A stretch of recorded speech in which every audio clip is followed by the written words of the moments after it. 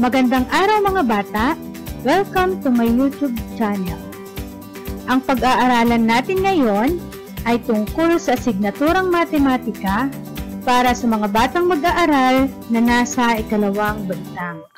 Ito ang ika-4 na aralin para sa ikalimang linggo na sakop ng Ikatlong Markahan.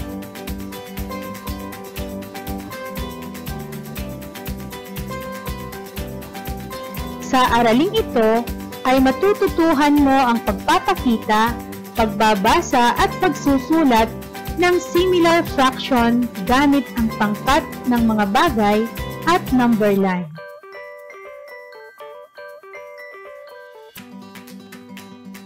Ngunit bago ang lahat, balikan muna natin ang nakalipas nating aralin. Isulat ang fraction para sa bawat larawan.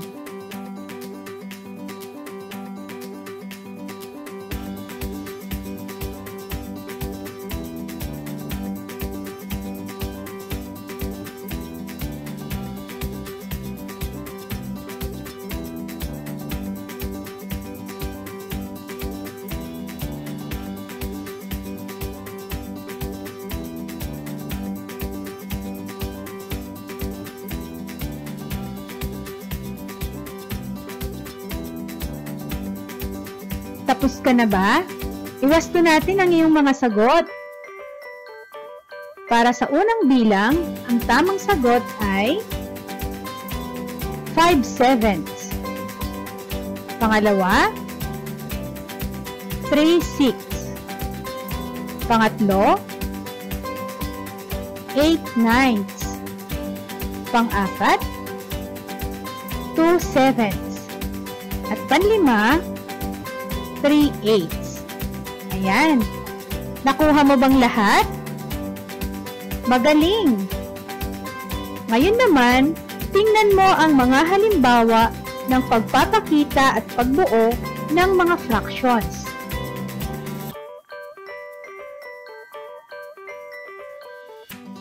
Sa unang halimbawa, ang hugis ay nahati sa 5 pantay-pantay na bahagi. At ang isang bahaging may kulay, kaya ang katumbas na fraction nito ay 1/5.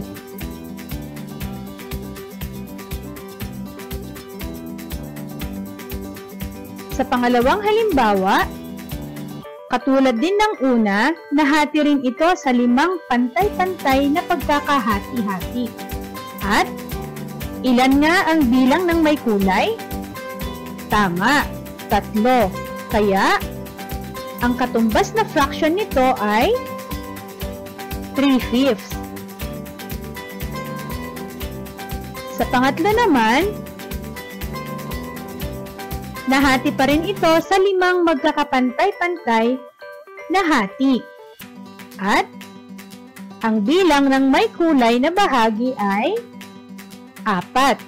Kaya, ang katumbas na fraction nito ay 4/5. At para sa huling halimbawa, nahati pa rin ito sa 5 pantay-pantay na bahagi. At ang bilang ng may kulay ay 2. Kaya naman, ang katumbas na fraction nito ay 2/5. Pansinin ang mga regions. Hinati ang mga ito sa 5 bahagi na magkakapareho ng sukat at laki. Ang bawat regions o hugis ay may magkakaibang bilang ng bahagi na may kulay o shade. At ang bilang ng mga may kulay o shade ay ang bilang na ating numerator. At ang bilang naman ng pantay-pantay na hati ay ang ating denominator. Kung ang denominator ng fractions ay magkakapareho, ito ay tinatawag na similar fractions. Katulad ng 1/5, 3/5, 4/5, at 2/5. Dahil mayroon silang pare-parehong denominator, sila ay matatawag nating similar fractions. tingnan naman natin ang mga halimbawa ng similar fractions gamit ang number line.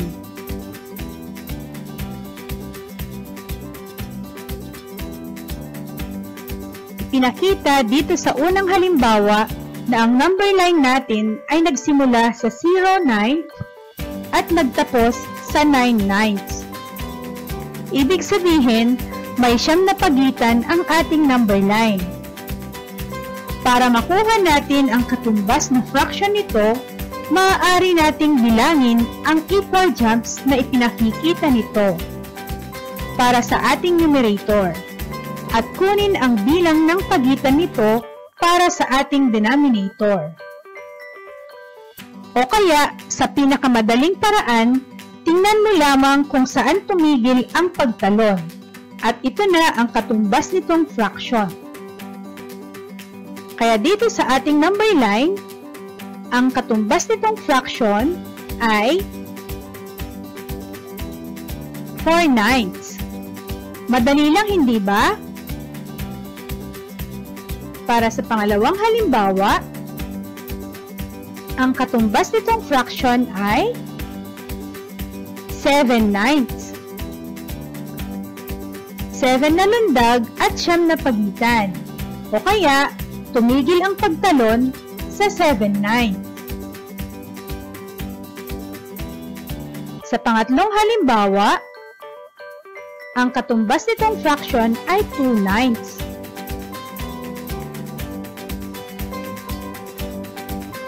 At sa pang-apat na halimbawa, ang katumbas nitong fraction ay 6/9.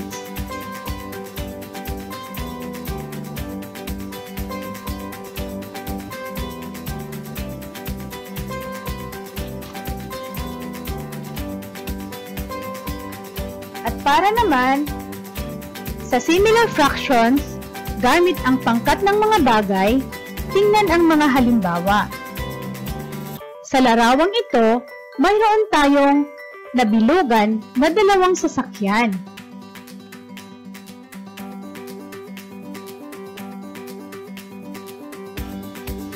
Kaya, ang numerator natin ay 2.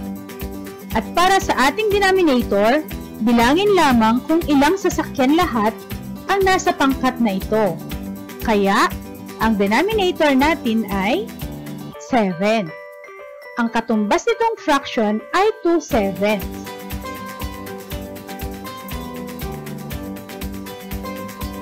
Sa pangalawang larawan naman, ang katumbas nitong fraction ay, mahuhulaan mo na ba? Tama! Ang sagot ay 4/7. Dito naman, 3 para sa ating numerator at 7 para sa ating denominator. Kaya, ang katumbas nitong fraction ay 3/7. At para naman sa halimbawang ito, ang ating fraction o katumbas na fraction ay 1/7. Ang 2/7, 4/7, 3/7, at 1/7 ay mga similar fraction. Ano nga ba ulit ang similar fraction?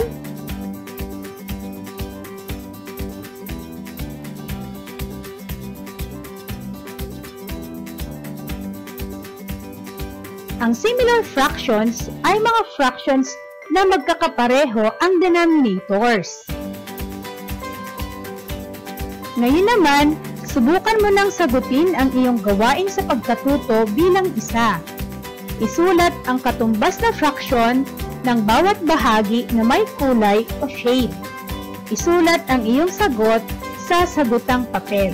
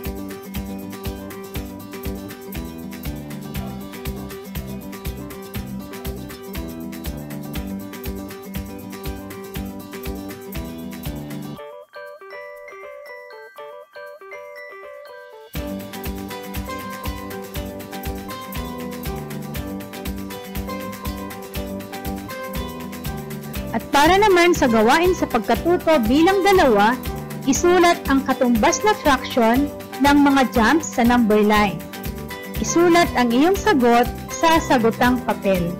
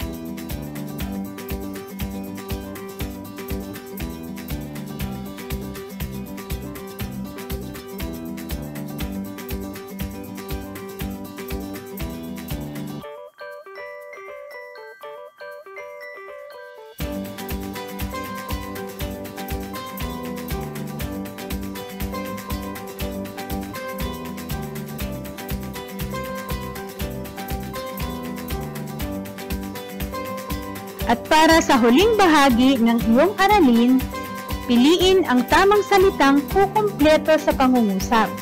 Isulat ang letra ng sagot sa iyong sagutang papel. Ang patlang fractions ay mga fraction na patlang. Ang patlang, nag-iiba-iba ang mga patlang. A. Similar. B. Denominators. C. Magkakapareho. D. Numerators. At kung sa palagay mo ay nakatulong sa iyo ang video lesson na ito, maaari mong kopyahin ang link nito at ipasa sa iyong mga kaklase, kaibigan o kakilala. Para naman sa mga may gusto ng soft copy ng video lesson na ito, puntahan lamang ang link na ito.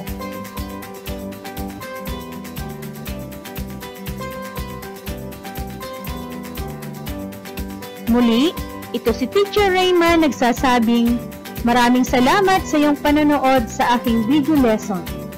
Hanggang sa muli nating aralin. Paalam!